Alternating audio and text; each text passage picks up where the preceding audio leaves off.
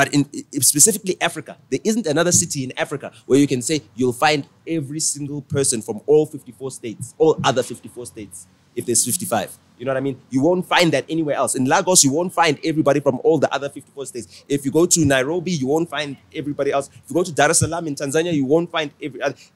You can only find it in Johannesburg. Outside of Africa, you can find it in London. In London, you can find people from every single country in Africa in London. You can find it. In New York, because you've got the entire world in New York, you can find that. So Johannesburg, London, New York, those are the centers that you need.